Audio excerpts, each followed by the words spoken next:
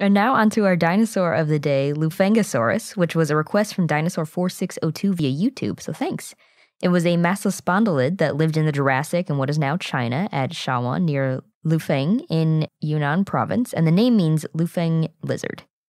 Meinian, a geologist, found the fossils in the late 1930s, and then paleontologist Zhongjian, also known as C.C. Young, also known as the father of Chinese vertebrate paleontology, helped him in 1938, and Yang named Lufengosaurus huenei in 1941, and the genera name obviously refers to Lufeng, and the species name is in honor of Yang's old tutor, Friedrich von Huene.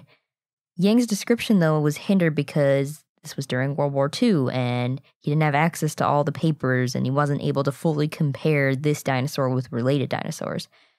He ended up naming a second species between 1940 and 1941 and described it in 1947 as Lufengosaurus magnus, which means the large one. And some have considered Lufengosaurus magnus to be a junior synonym of Lufengosaurus huenei.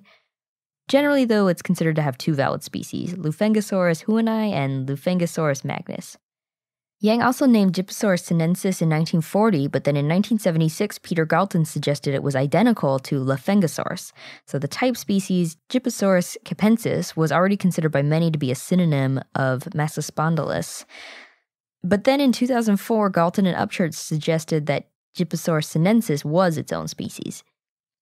Michael Cooper suggested in 1981 that Lufengosaurus and Yunnanosaurus were species of Massospondylus, but in 2005, Paul Barrett and others analyzed the skull of Lufengosaurus huenei and found that it was its own genus. Zhao Shijing named another species of Lufengosaurus, Lufengosaurus changduensis, based on fossils found in Tibet, but it's not described in its nomum nudum. There's also Tawosaurus, which is a synonym of Lufengosaurus. About 30 specimens of Lufengosaurus have been found, and Lufengosaurus magnus was up to 1/3 longer than Lufengosaurus huenei. It was a small early sauropodomorph, about 20 feet or 6 meters long, although Gregory Paul estimated Lufengosaurus magnus to be 30 feet or 9 meters long and weigh 1.9 short tons.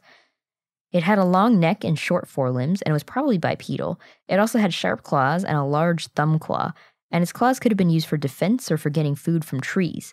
The skull is about 10 inches or 25 centimeters long, and it had a deep, broad snout, with bony bumps behind large nostrils and on the cheeks.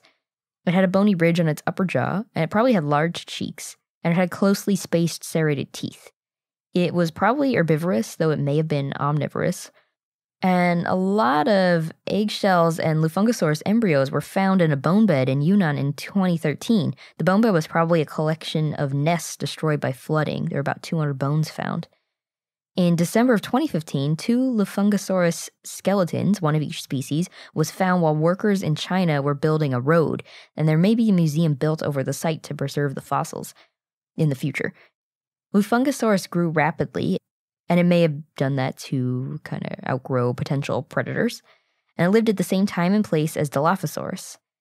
Lufengosaurus was the first complete dinosaur skeleton mounted in China in 1958, and there was a commemorative postage stamp also made. You can see Lufengosaurus in the Paleozoological Museum of China. There's also a Lufengosaurus in the Hong Kong Science Museum that Sabrina and I got to see, which is really cool. Oh, yeah. And I think it's notable for being the only real dinosaur fossil, at least Lufengosaurus, that has been loaned to a museum outside of mainland China.